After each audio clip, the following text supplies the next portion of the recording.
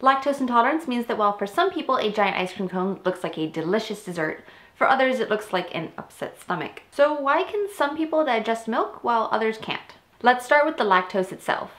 Lactose is a sugar found in milk and it's digested by an enzyme named lactase. Okay guys, here's a handy hint. Scientists have brief moments of naming brilliance. You have a gene called sonic hedgehog, which is involved in neural patterning, and fly biologists name genes everything from ether a go-go to glass bottom boat. But those biochemists, man, when it comes to naming things like enzymes, it's usually just thing that's being digested, ace. So if you're digesting lactose, the enzyme that does it is lactase. Way to be creative, guys.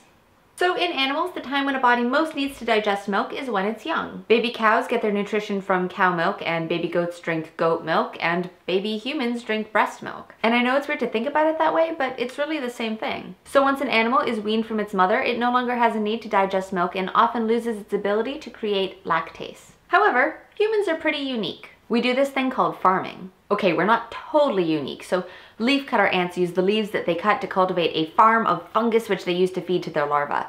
But as far as I know, we're the only animals that farm cattle. Because of this, we've grown to enjoy dairy products, from milk to cheese to ice cream. Historically, cattle farming was most popular in places like Europe, which had moderate climates, which provided cattle stocks with year-round food. So, populations that grew to rely on dairy products for protein and nutrients began to favor individuals who retained their ability to produce lactase and digest lactose into their adult lives. This ability came from mutations in their genome, beneficial mutations. These individuals who could eat dairy would grow stronger and be more likely to make it to adulthood and pass on their genes. So this means that the farming and eating habits of these locations actually evolved their populations over time, which is awesome and a great example of human evolution in action. It also means that your geographic origins and ancestry can have an impact on whether or not you are lactose intolerant. Dairy-dependent populations in Europe produced many lactose-tolerant individuals, while many Asian and African populations that did not historically rely on dairy as a main protein source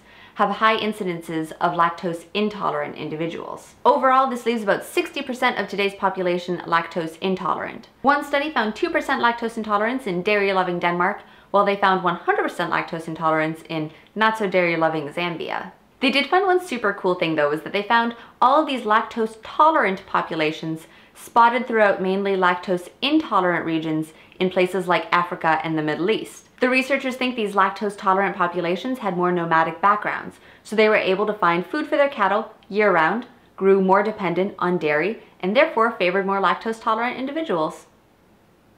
Super cool. Go forth, do science.